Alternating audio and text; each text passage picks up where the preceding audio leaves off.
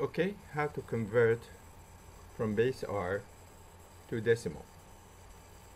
In this example, we have a base 2 number. We want to convert it into a base 10 number, a decimal number. This here is the value for this number. This is the value for this number. We add the values for the numbers or the digits in the number, okay, and we get the final result.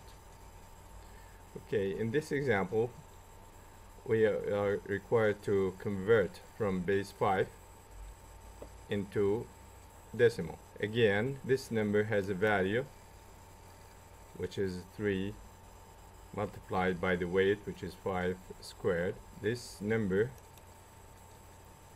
value is 4 by 5, which is 20. This number value is 1 multiplied by the weight, which is 5 to the power 0. And then we add the value of 2 and the value of 4, and we get the final result. Converting from decimal to binary. We have two algorithms to do this. In algorithm 1, we break the number into two parts: the whole part, the whole number, and the fractional part. For the whole part, we do repeated division by 2. We are converting into binary, so we do repeated division by 2 for the whole part. For the fractional part, we do repeated multiplication by 2. As a matter of fact, converting decimal to R will follow the same thing. We convert by breaking the number into two parts, a whole number and fractional part. For the whole part, we divide by the new R. And for the fractional part, we multiply by the new R. Okay, for the whole part, we said a repeated division by the new base, which is in this case 2. We want to convert this number, which is decimal, into binary. Okay, first of all, we divide the number by the new base, and then we have a result, which is 21, and the remainder is 1. The remainder, 1, goes here. Okay, then what do? We divide 21 by 2, and then we have the result 10, and the remainder is 1. This one goes here. We divide 10 by 2, which is 5, and the remainder is 0. This 0 goes here. Then we divide 5 by 2, which is 2, and the remainder is 1, and this one goes here. 2 divided by 2 is 1, and the remainder is 0, which is here. 1 is divided by 2 is 0, and the remainder is here.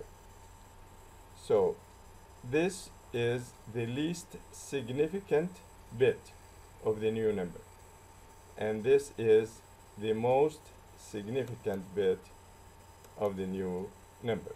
Okay, to convert decimal fractions to binary, we used a repeated multiplication by 2. Suppose we want to convert this number from decimal to binary. Okay, we multiply the number by 2, and then we have an answer. And this here, 0, is the carry. This carry goes to the most significant bit after the binary point here.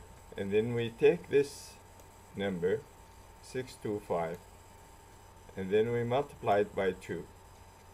We get this answer. This here, we call it the carry. This. We take this carry into this position. And then we multiply this by 2, we get this answer with the carry 0. This 0 goes into this position, and then we multiply the 0.5 by 2 again. We get this answer, and this here is the carry which goes to this position. So this final carry here is the least significant bit in the binary number, where this one here is the most significant bit in the final binary number.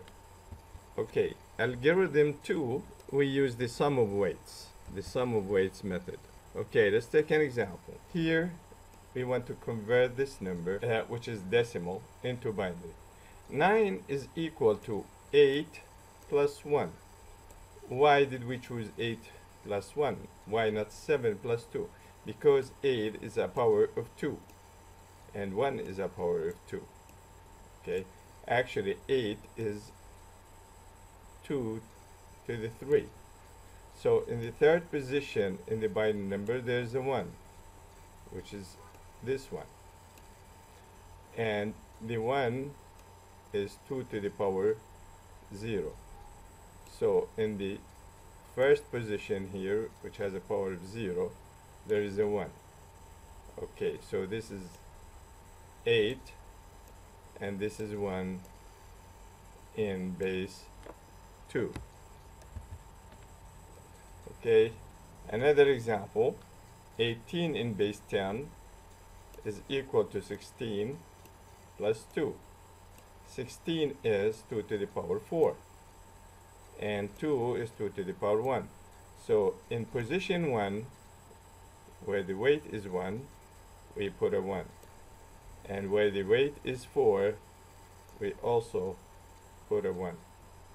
Okay, so and the rest are 0. This is the weight 0, positions 0, and this is position 1, 2, 3, and 4. Okay, in this example, this is a fractional part.